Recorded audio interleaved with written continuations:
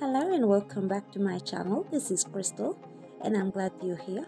So today I have a fun and easy tutorial to share with you using some basic supply. I will show you how to decorate your candle with napkins. So let's get started. Here I have a pillar candle and I also have this beautiful napkin, 20 napkin in the bag. To apply tissue with water-based ink, but you can use any printed napkin that you may have. I really love the images of the napkin, but for my candle today, I just want the floral pieces. First, I'm cutting roughly around the pieces that I might want on my candle.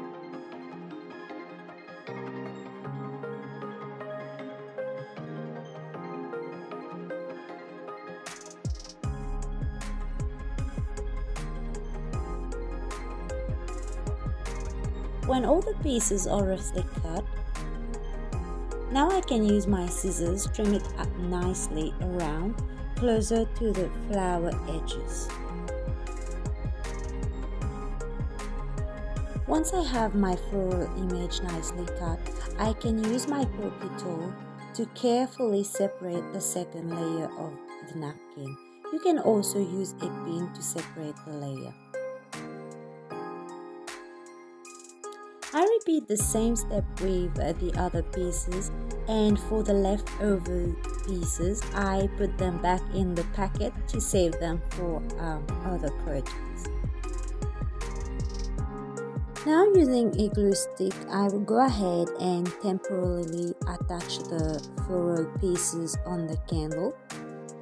I carefully rub the glue stick on the edges of my image and stick them to my candle. I found that the glue stick helped to keep all these little pieces flat on my candle, but if you have only one large image, I guess you can skip the glue stick.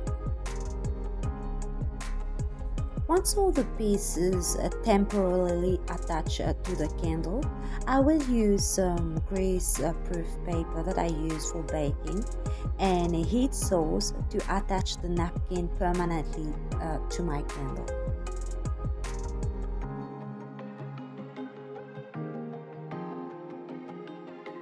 I wrap the candle with the grease-proof paper, and as you can see, I cut the grease-proof paper bigger than the candle so that I can hold the candle without burning my hand when I will apply the heat. For the heat source, I'm using my heat gun, but if you don't have one, you can use a hairdryer instead. The hairdryer will take longer to melt the images in the candle, but it will work.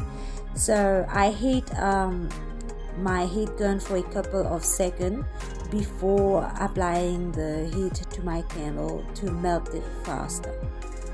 As you can see, the greaseproof paper will start to look wet as the candle is melting, so I don't let the heat on the wet spot longer.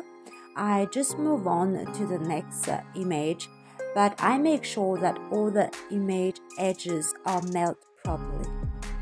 And before removing the paper while it's still warm, I rub the candle just to smooth the candle surface.